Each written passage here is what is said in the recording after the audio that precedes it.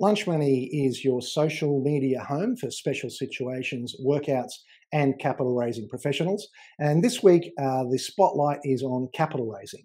But let's give that a little context. Anyone in the money business will tell you there's a lot of cash sloshing about the place. Growth in broad money, a measure for money supply, has spiked recently, as shown here. Credit growth has fallen behind a bit, leaving a bit of a capital overhang. We all know where that money's come from, of course. The Australian Government Treasury said in May that $291 billion had been spent on pandemic relief, one form or another, and that was as at May. The stimulus comes off the back of global stimulus. It's been arguably ongoing since the GFC. And since then, we've seen interest rates slide into zero, a process accelerated since the pandemic, of course, as you can see from this chart. If you ask me, this has caused a crowding out effect, meaning private investment has had to compete with free government money, distorting asset prices and impeding the necessary process of creative destruction. But that's just my hobby horse, and it's just a shout out to our regular insolvency practicing viewers and listeners. When interest rates are zero, money piles into equity markets, private, public, whatever you got. And the principles of ABC and TINA enter the equation. ABC is anything but cash, and TINA is there is no alternative. And if you think real estate's an alternative, then you didn't see what Kerry Stokes had to say earlier in the week in the Fin Review.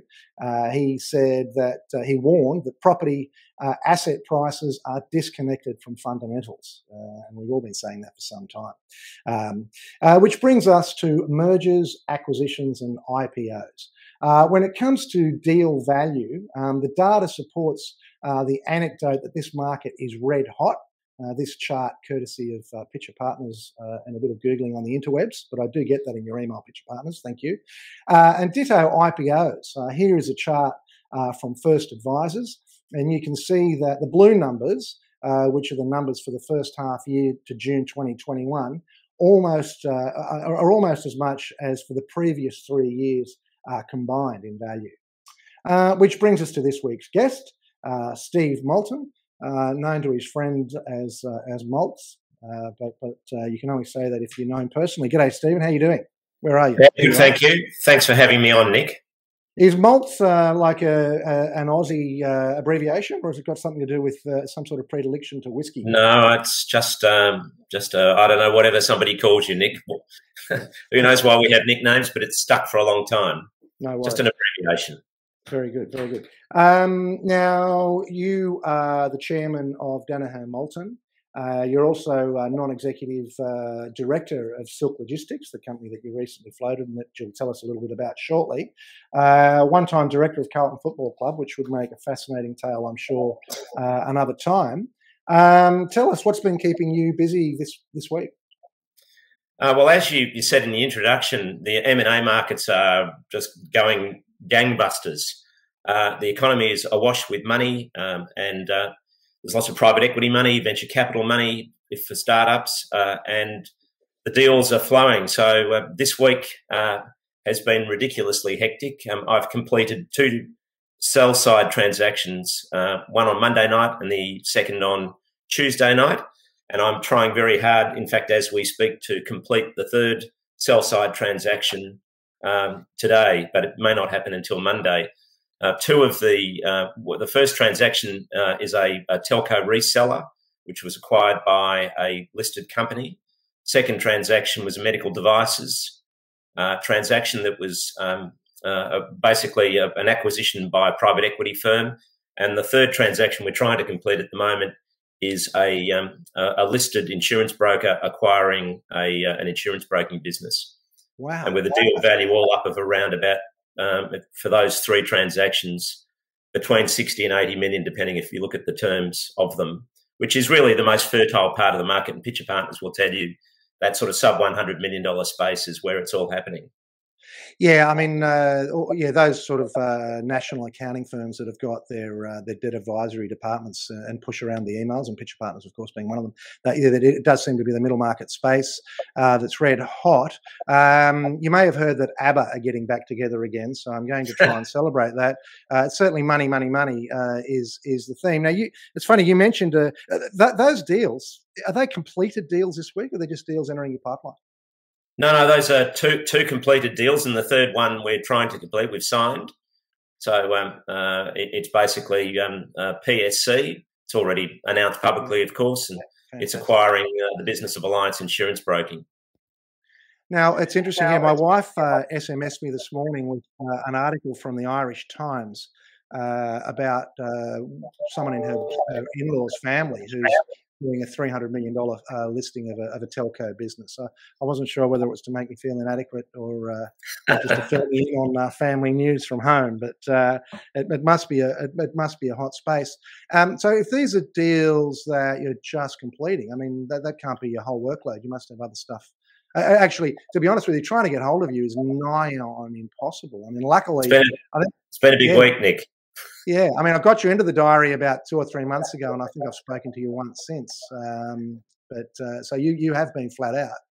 Well, the problem has been, Nick, as you know, I've been involved in large firms.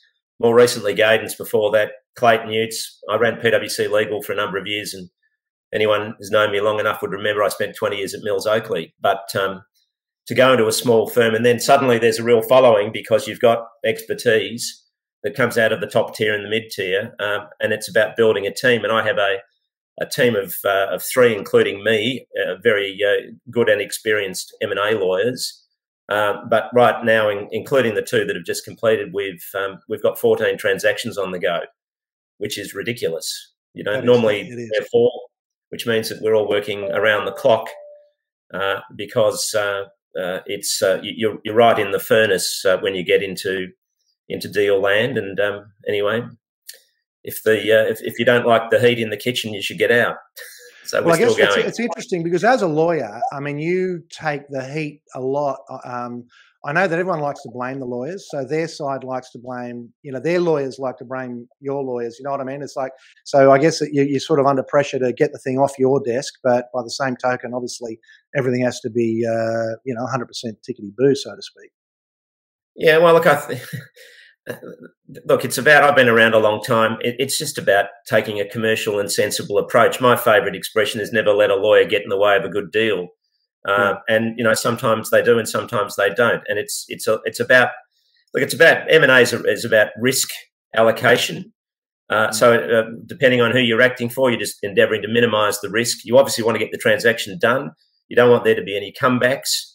And a lot of these deals can be very complex, particularly from a legal perspective, because they involve more often than not accounting issues that lawyers aren't particularly skilled at. Whether they're net debt calculations or working capital adjustments to establish what items ought to be in the balance sheet and what should be regarded as a net working capital adjustment and what shouldn't be. So it is complex. But nevertheless, it is about having your eye on what your client is trying to achieve, and making sure that you'll bust down doors to get your client's deal done, whether you're acting for the buyer or the seller.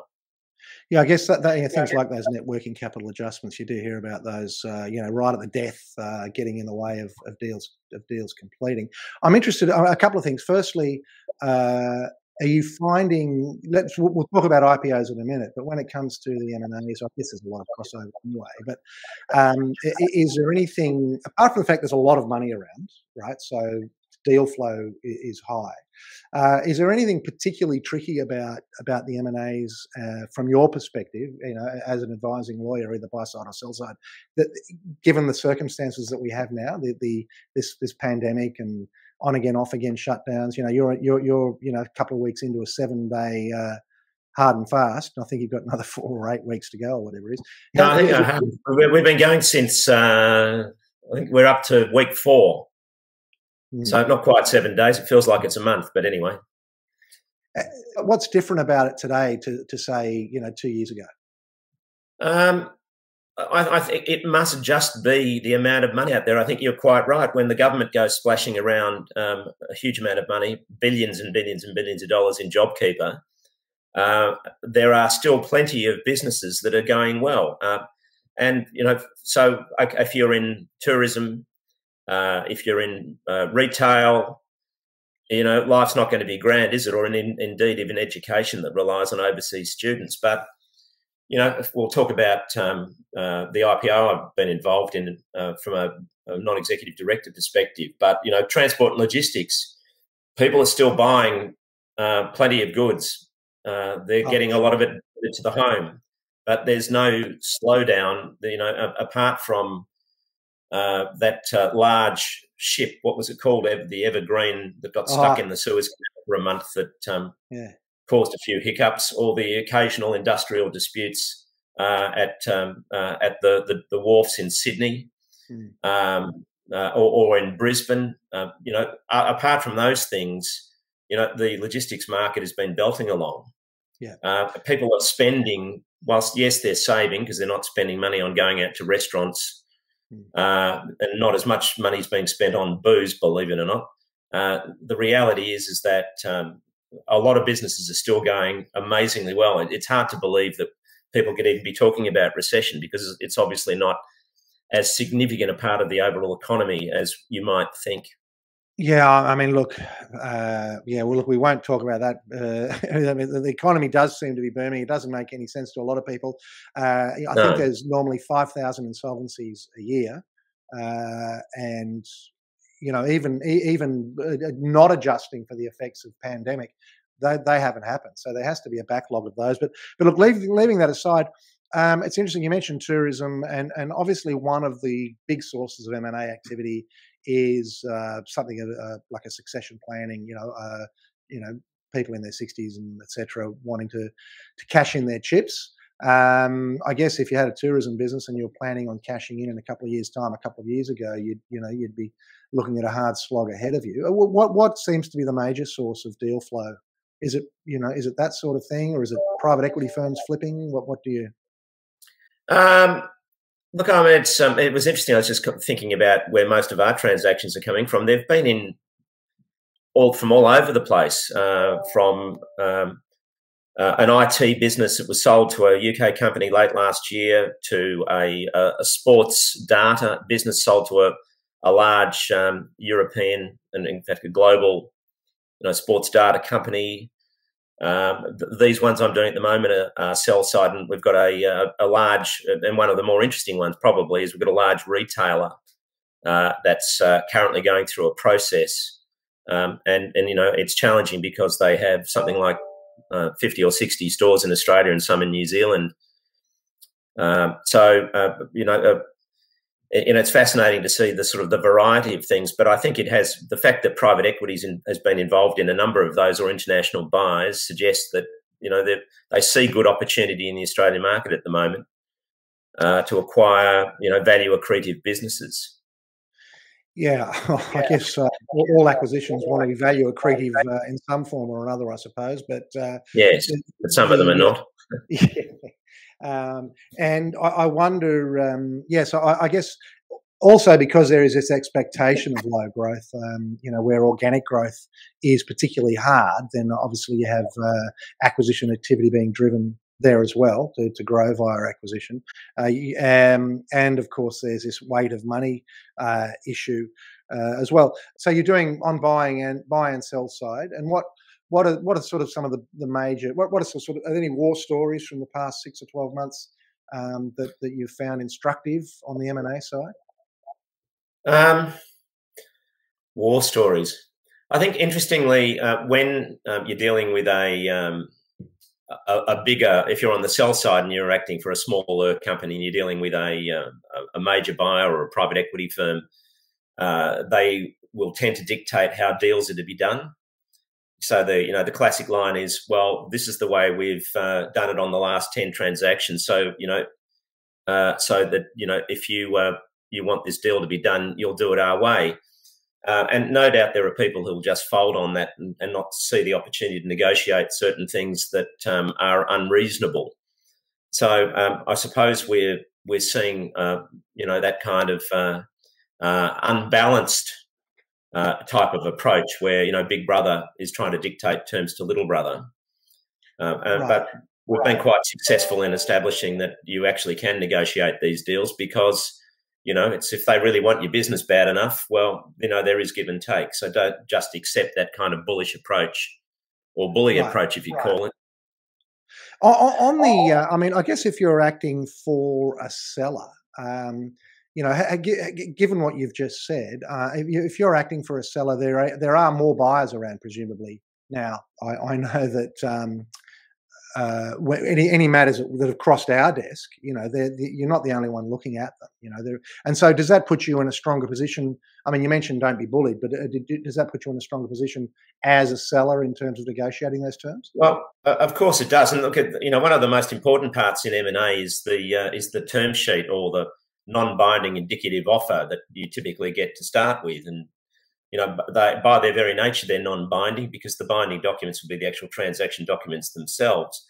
But typically what's happening with whether it's private equity or strategic buyers are looking to obtain exclusivity.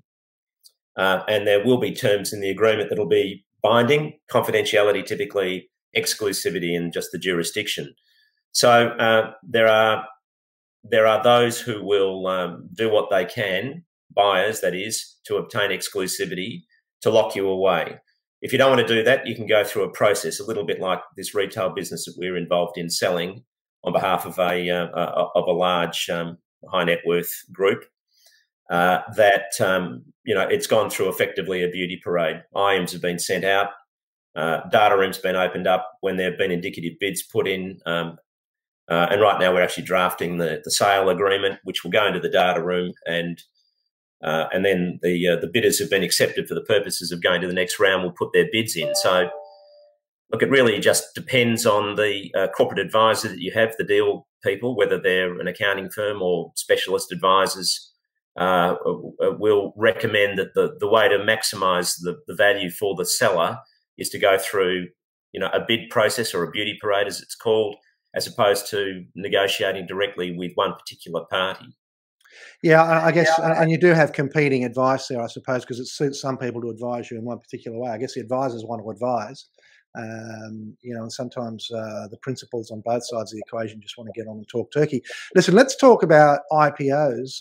You were involved in July, and I'm sure for a lot longer before then, in the IPO of Silk Logistics. Is that like? It was a pretty amazing experience. Just only briefly in relation to Silk Logistics Holdings, I've been involved one way or the other with the company since 2013, and basically I acted for the management team in a management buyout. Did the introduction of a high net worth individual, a high net worth family that's well known who invested in the business along with the four senior management team, and they acquired this business for not a great deal back in, I think it was February 2014. A number of transactions along the way that saw two of the founders be bought out, as well as the high net worth family were bought out a number of years ago.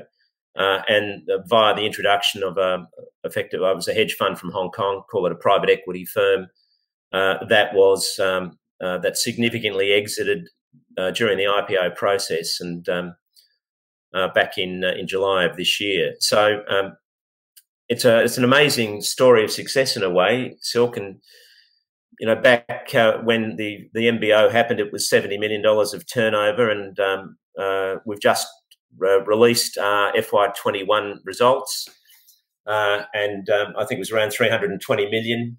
Indeed, the EBIT, the final EBIT number, and the revenue exceeded the prospectus forecast. Notwithstanding, obviously, the prospectus was only a month or thereabouts before the IPO itself, but nevertheless, it's always good to come in at a number equal to or better than the forecast. The IPO was a $70 million raise, $60 million of which was utilised to basically to buy out largely the private equity investor. It was a Hong Kong hedge fund, and the other $10 million was raised essentially to take the company to the stage where it could meet some debt reduction and obviously deal with the costs of it, because the costs are plentiful. The advisors that we had on it were 333 Capital, which is part of the Quartermenta Group.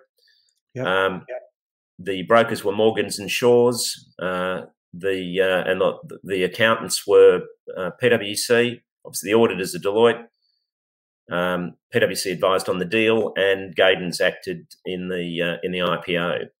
Right. And look, it was a fascinating experience. I mean, I don't put myself up as a typical ECM lawyer who tends to specialise in that area. I've done a number of backdoor listings in the past and been involved in an IPO previously, but it was a case where you needed a branded firm, and a former partner of mine when I was at Gaydens did a fantastic job, a guy named Joel Rogers, who was ex-K&L Gates before Gaydens. So we were very happy with the way the process worked.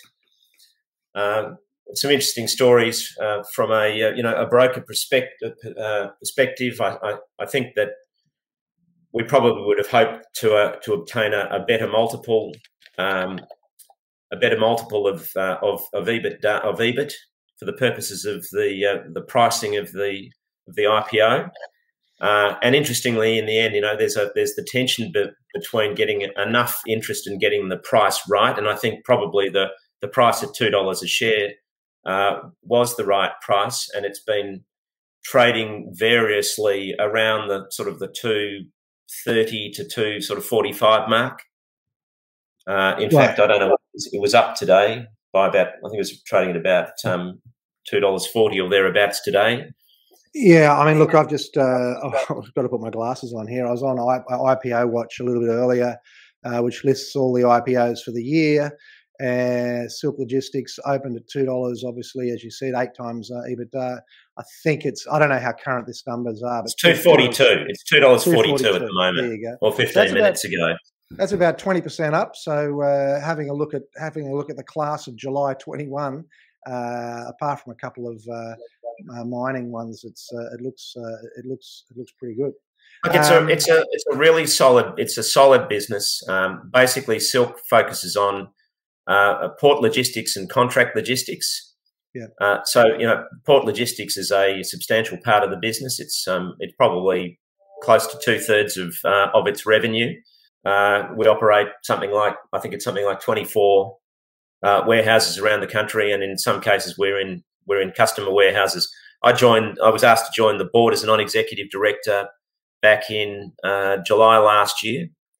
And so, it's been a fascinating transformation from, a privately held company with 2 principal founders, or part of the management team, of course, the original management team who bought it through the MBO, but and having the support of a fantastic group, which is TOR, out of Hong Kong, supporting the business.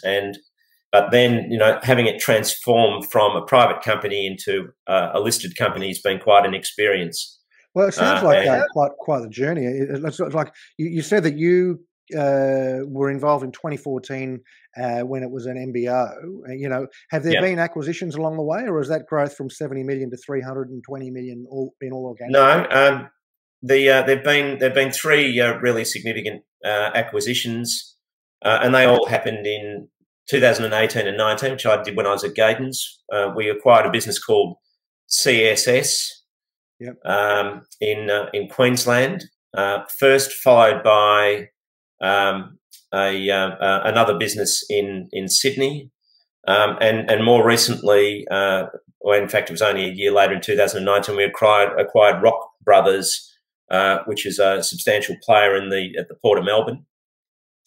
Right. So, it's been as I say, a fantastic journey. It sounds like the sort of thing that should be in an MBA case study book. You've got to go from and management buyout, as we say in our prospectus and our most recent annual results, that we are going to look at acquisitions. And of course, one of the all of the acquisitions in the past have been effectively either, well, mostly debt funded or with some cash. But it was fantastic to have a partner like Tor to back us, and a supportive bank at the time.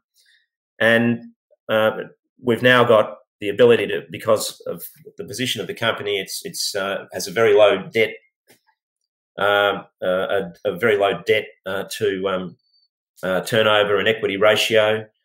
So we've got capacity to borrow further if we need to, but we've also now got capacity to be able to obviously offer scrip, which is one of the advantages about being listed. Well, I mean, yeah, the fantastic thing is when you're in, there's sort of two markets. When you're in the zone, and you're in the zone, obviously there with Silk Logistics, the corporate finance departments of all the major banks are just bending over backwards to write you large checks because you tick all the boxes. You're listed, you've got track record, and if the balance sheet is the way you're suggesting it is, it would have enormous war chest. That's for sure. Yeah.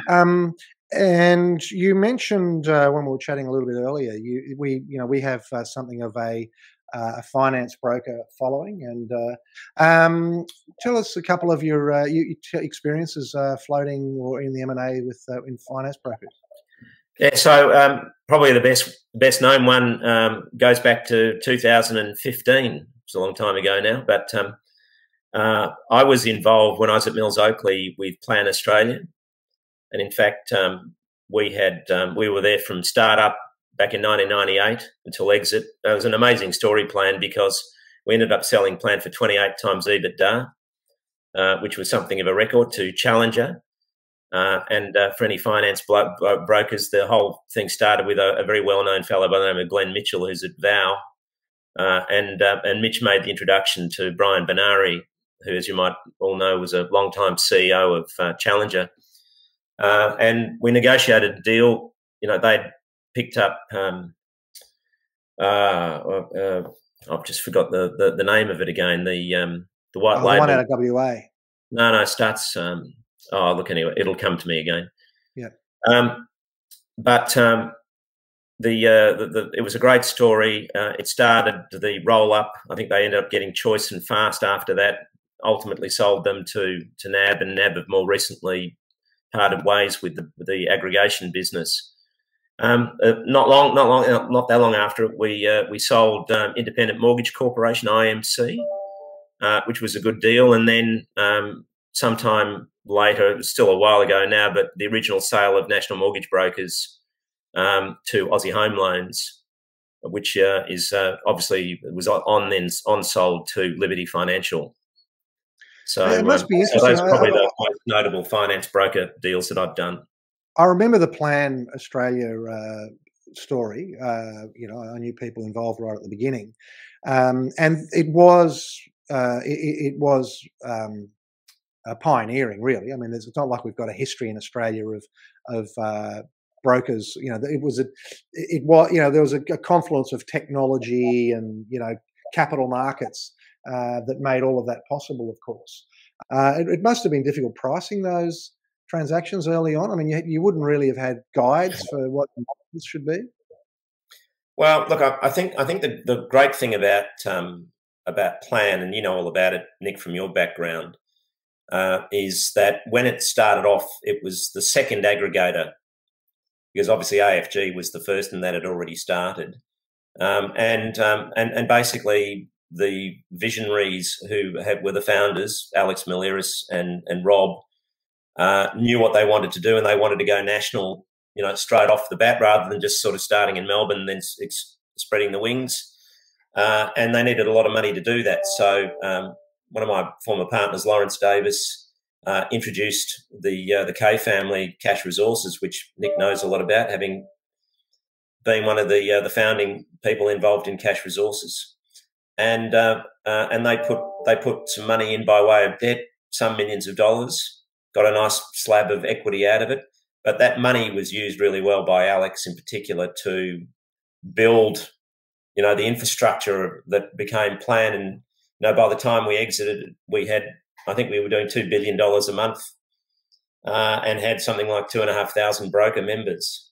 It's a phenomenal So story. it's an Absolutely extraordinary story, and the deal, I think in the end, Challenger paid something like $137-140 million for the business.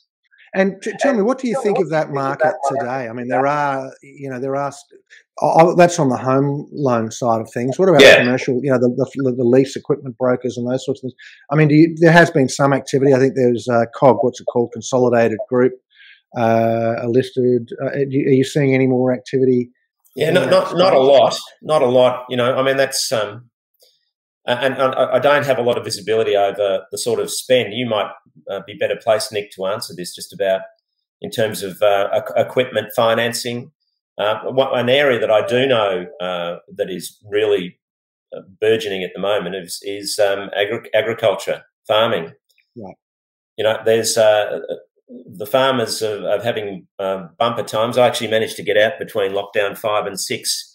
And because you can't go anywhere, ended up doing a bit of a trip through the Wimmera and the Mallee, and they've had plenty of rain. The wheat's beginning to grow, the barley and lentils and chickpeas and whatever. But the farmers are having a pretty good time, and as a result of that, the farm equipment distributors are doing very well, and there's obviously a great need for equipment finance. So I know of a equipment finance broker who also is involved in mortgages. Another finance lending, but is doing really, really well out of equipment finance to the farming sector. Well, I mean, the great thing about farming, that agri equipment, is it's nice and chunky, and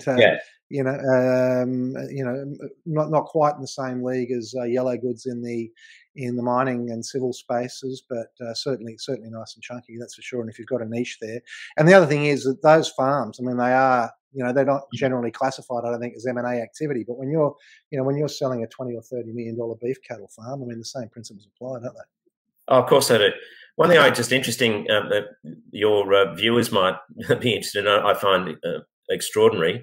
This is the hottest M&A market that I or many others have seen in years. In fact, I don't even remember it being like this. I've got a team of 3 really good experienced lawyers. I'm trying to get more. We'll just mention briefly about how hard that is. And we've got 14 transactions on the go at the moment. That's ridiculous. And the pipeline for transactions over the next 3 to 4 months is continuing to grow, and I'm glad they're not arriving right now. Although, as I said, fortunately, I'll be able to get rid of 3 off that list this week.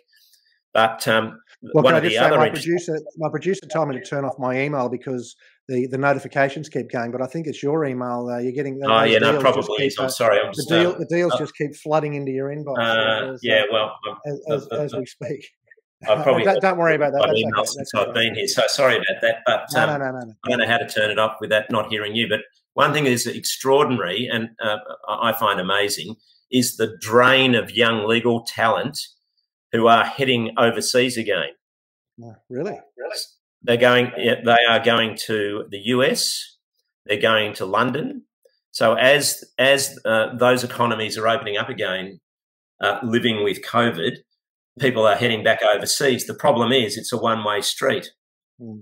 You can leave, but you can't come back in again. So it's the opposite of a Hotel California. It's interesting. We could talk about that whole lockdown thing for ages. But you touched on there about, and I hadn't really thought about it, but you touched on the difficulty of getting talent. And I do see your wise crack on the screen there. Thomas, I've just got one of our viewers has made a wise crack. Thomas Russell. Is that a good thing? Lawyers leaving the country? Well, yeah, I don't know. But so how do you go about it? You just work harder. I mean, apparently, a recruiter told me that Ashurst, obviously, which is one of the top 5 or 6 firms in the country, is a global firm, that their recruiting needs that they budgeted for FY22 were 130 lawyers. Wow. 130 lawyers. They're going, so they'd have a reasonably high bar to get over, I would have thought, a firm like that. We had Tian Kerr on last week, who's just left Lander and Rogers to set up his own firm, and he's taken a team with him. I'm sure he's would cause them some form of indigestion there. Let me ask you, because the clock is beginning to run down, believe it or not. These things go awfully quick. This is a question I'm going to start asking all of my guests, and I apologise I didn't give you a warning of this. I heard it on a podcast. I thought it's a great question. You've got a lot of experience behind you, a lot of experience ahead of you by the sounds of all that pipeline you've got. But what is the lesson in your game that took you the longest to learn? The lesson that took me the longest to learn. Oh, that's a really hard question. I should have emailed you that a week ago. I think I should have gone out on my own a long time ago. Yeah. You feel comfortable sort of being in the cloisters of large professional firms, and you tend to put up with the bureaucracy and the politics that goes on with it. But it's extraordinary, the following that has come from people I've known for many years but have never used me for legal work before, but are now perceiving value. They'd just rather deal with a small, nimble organisation, and as a result of it, I think that we're getting flooded with work, and there are a lot of these boutique firms like the person you mentioned before from Landon Rogers. The reality is there's not a lot of goodwill in law firms. It's in the individuals. So that's really been flowing. And the other thing, I think, when I was leaving Gadens, I went and saw a fantastic person who helped to identify what actually is it that you really like doing. And I sort of knew but hadn't ever been able to articulate it. And essentially, this DanaherMoulton opportunity had to tick 3 boxes. And that one was building a business, that I had an ownership in.